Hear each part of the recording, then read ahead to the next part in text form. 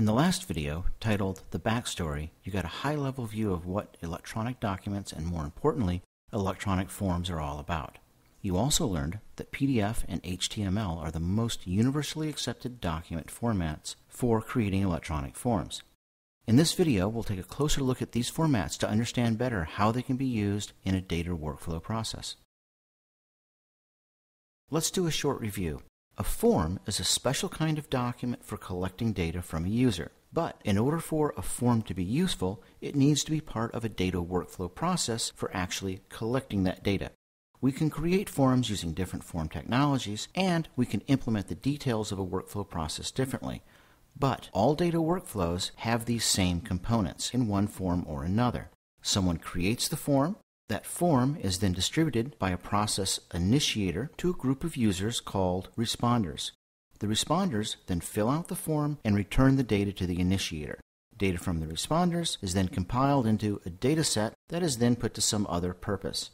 Both PDF and HTML provide excellent options for these features. In fact, PDF and HTML form features are amazingly similar, but the technologies provide for very different options when it comes to workflow features. The biggest difference is that HTML is specifically designed to be used online. It is, of course, the format used to build web pages. PDF, on the other hand, is designed to be used offline. You don't need an internet connection to use a PDF. To be able to work offline, a PDF is completely self-contained. Everything needed to display that PDF is inside one single file.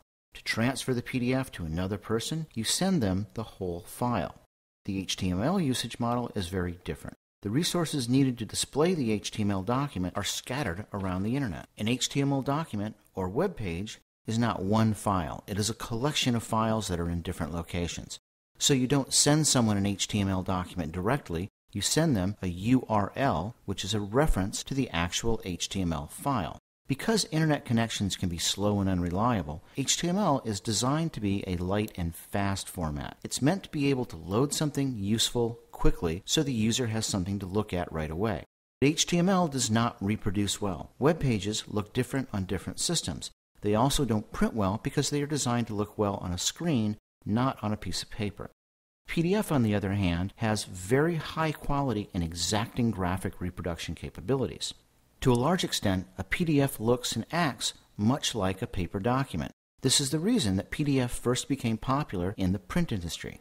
But more importantly for us, it means that PDF has a familiar look and feel and works well in a mixed paper and electronic workflow. And finally, an HTML page requires server support. HTML forms are by definition a server-based process because they operate over the internet. A PDF does not require a server. You can create PDFs on your desktop and distribute them and use them without any kind of back-end server process, because PDFs are completely self-contained in a single file. Let's take a look at how some of the different workflow components are implemented using the different technologies. An HTML form is served up to a web browser on the user's system.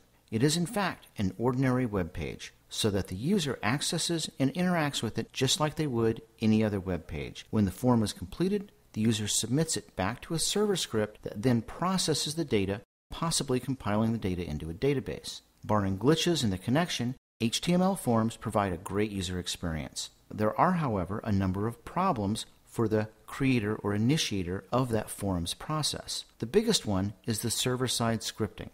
This is a required part of an HTML forms process.